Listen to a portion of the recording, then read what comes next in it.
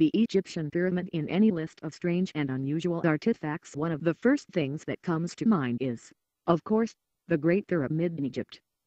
The pyramid has been the source of endless theories, ideas, rumors and speculation. Amazing powers have even been attributed to it. Though many theories have been put forward as to how the pyramid was built, under scrutiny, none presented so far have proved able to be adequate. It has been theorized to have been built to serve as everything from a tomb, to an initiation chamber, to a cosmic beacon, to a giant water pump and many other things besides. Endless books have been written on it and endless theories argued. Indeed, the entire Giza Valley complex is quite remarkable and there are many mysteries surrounding the entire necropolis, its uses and construction. The complex is in fact so remarkable that an entire chapter is dedicated to it later in this work.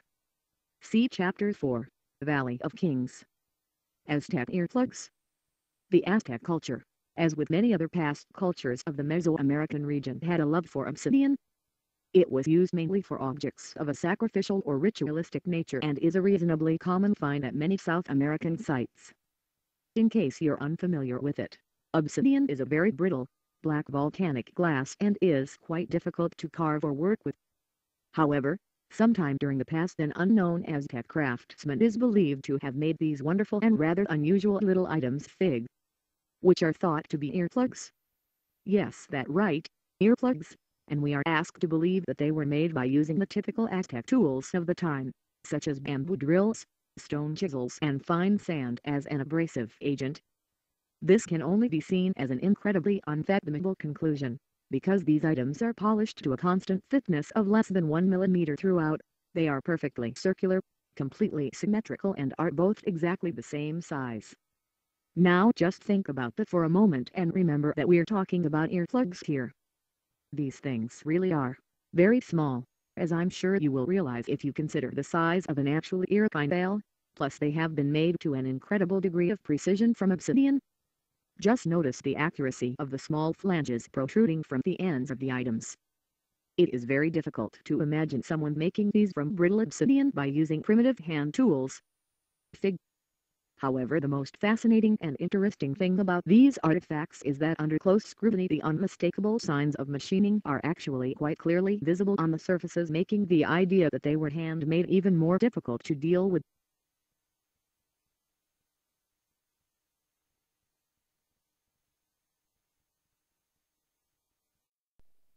The mysterious metal vase. In June 1851, Scientific American reprinted the report that had first appeared in the Boston Transcript about a metallic vase that had been discovered by miners. Fig.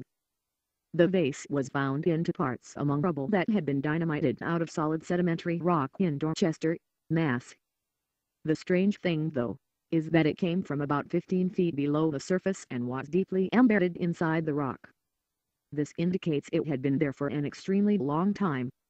The bell-shaped vase measures 4½ inches high and 6½ inches at its base and consists of a zinc and silver alloy, while the sides are decorated with designs of flowers and bouquet arrangements, all inlaid with pure silver.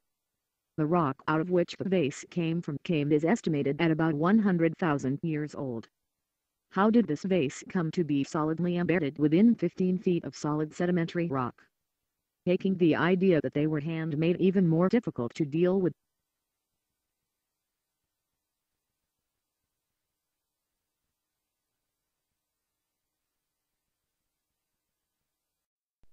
The lost necklace. It is a known fact that coal is formed over thousands of years from fallen timber that has been charred and undergone immense pressure for many years beneath many tons of earth. The lump of coal, therefore, by the simple nature of its own creation, is very ancient stuff. There is quite literally no such thing as new coal. Yet one morning in June of 1891, the Mrs. S. W. Culp of Morrisonville, Illinois, was fragmenting coal into smaller pieces for her kitchen stove when she noticed that one of the lumps she had broken apart had a chain necklace stuck in it. The chain measured about 10 inches long and was later found to be made of a carat gold. Unfortunately, no photograph exists of the necklace and its whereabouts is presently unknown. However, the actual event is quite well documented. As accounted by the Morrisonville Times of June 11, 1891, investigators concluded that the chain, which was described as being of antique and quaint workmanship, had not simply been accidentally dropped in with the coal by a worker, since an examination of the item clearly displayed some hard fragments of the coal that still clung onto the links of the chain, while the part of the coal that had broken apart also still bore the distinct impression of where the chain had been encased in it. The reporter of the day described it in this way. Mrs. Colt thought the chain had been dropped accidentally in the coal, but as she undertook to lift the chain up, the idea of its having been recently dropped was shown to be fallacious, for as the lump of coal broke, it separated almost in the middle, and the circular position of the chain placed the two ends near to each other. And as the lumps separated, the middle of the chain became loosened while each end remained fastened to the coal. How did a finely wrought gold chain come to be firmly encased in a lump of coal, an object that's very existence requires it to be many thousands of years old? Obviously the chain wasn't lost too recently. The Pumapunka stones. There is a most interesting thing that can be found in the Pumapunka complex near Diahuanaco. At the ancient site, standing upright in the courtyard, there can be found a tall flat stone that has a striking feature on it. The entire complex is actually quite remarkable, featuring a huge doorway complete with lintels that has been cut from a single stone and many other odd shapes that appear to have been machined, including this one fig. The remarkable thing about this ancient slab is that it has a perfect cut or groove approximately 1 centimeter wide running down its entire length, while inside the groove there is a set of equidistant holes that appear to have been drilled into it.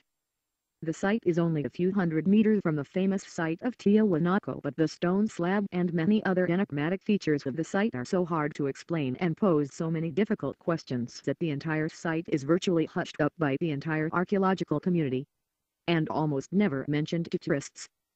The consistent accuracy of the groove and the holes within it cannot possibly have been achieved with any known types of hand tools. It would appear that the only satisfactory explanation is that it was done by a machine or possibly by molding.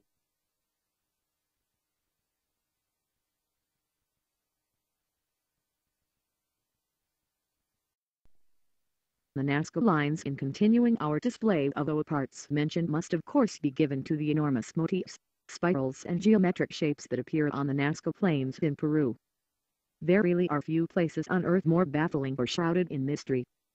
The actual Nazca civilization was one that had flourished in the area from between 200 B. and 600 A. But no one really knows the true origins or meaning of the enormous and very mysterious Nazca lines. The lines appear etched into a vast plateau, 37 miles long and 15 miles wide, called Pampa Colorado, that sits high in the mountains of the Nazca region of Peru. The lines were probably first brought to the wider attention of the world by Erich von Däniken in his book The Chariots of the Gods.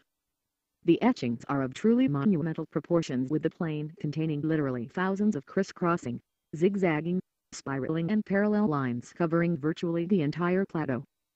The lines have been made by simply removing the hard rocky surface of the plain and exposing the lighter soil beneath. They range in average width from 6 inches to over 6 feet and run in absolutely every direction across the plain. Some of the lines are over 6 miles long, and yet they still run unbroken over plains, hills and valleys, and always remain perfectly straight and true. The motifs they depict include bird, animal and human forms, astronomical symbols, and interestingly, even one section that seems to look exactly like an enormous long runway fig. The truly gigantic size of these glyphs that are depicted at Nazca also means that none of them at all are visible to a person standing on the ground, and only the person viewing them from the air can see that they actually form shapes and pictures.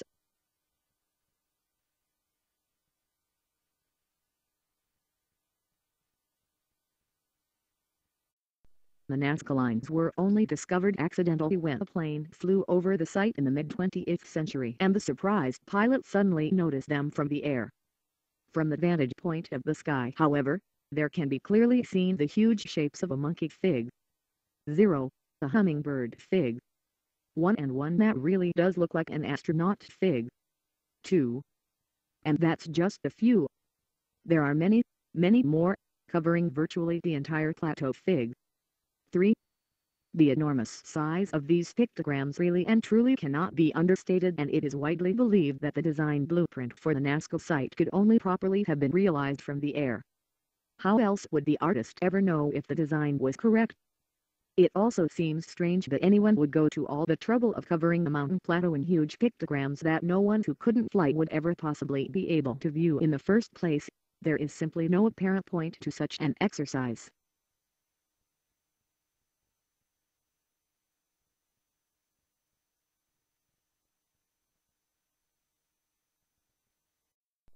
The Ica stones, undoubtedly another one of the greatest enigmas of the archaeological world, surrounds a collection of some 15,000 artifacts that were found in Peru in 1960. Similar in many ways to the Nazca lines, I refer to a collection of glyphs carved onto stones that collectively form a veritable rock library now known as the Ica stones. The unusual scenes depicted in detailed carvings on the stones appear to be from the pre-Columbian era, and the sheer volume of them is astonishing. But there is also a rather intriguing story that surrounds these enigmatic carved stones. The stones were supposedly found in a cave by a native farmer at a place called Ica, about 300 km from Lima. The farmer claimed to have found piles of them in various caves and gorges in the area, some scattered about the ground and some slightly buried beneath the surface. At first the farmer had only a few bags of carved stones, but then later returned with literally thousands of the artifacts, and for some time made a comfortable living for himself selling the stones to tourists at a market stall. Before long the farmer had become something of a local celebrity, and word of his find began to circle in the archaeological community, and many experts began to descend on the area to investigate the validity of the stones. Naturally, the sudden attention quickly aroused the interest of the Peruvian government, who, fearing Peru would become another Egypt and soon be overrun with diggers and robbers, promptly arrested the farmer to investigate his claims for themselves. It is unclear what was said to the farmer during his confinement, but upon his release he suddenly stated in writing that the entire collection of stones was a hoax, and that he had carved the stones himself in order to trick the tourists and make some easy money. He had just never realized it would get so out of hand. But there's much more to the story than that. In 1966, the town's local physician, Drive Javier Cabrera, received one of the stones from a native as a birthday present. The doctor, who had heard of the farmer's novelties, noticed that the stone certainly looked ancient, but what had really intrigued him was the fact that it appeared to accurately depict a type of prehistoric fish fig. For the actual farmer in question was wholly uneducated, unable even to read. So how then, puzzled the doctor, could such a man possibly possess enough knowledge of paleontology to be able to produce an accurate and anatomically correct carving of an extinct sea creature?